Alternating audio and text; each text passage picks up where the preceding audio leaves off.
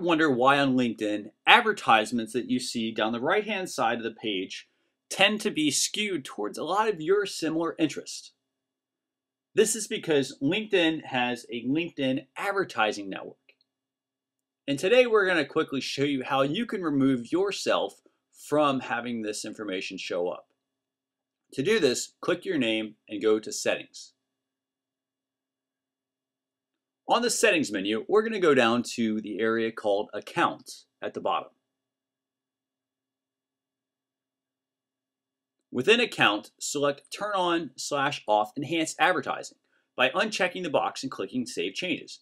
This will allow you to remove yourself from LinkedIn's network advertisements that they use. Now, the benefit to this is that LinkedIn will no longer be able to access your profile information and make recommendations.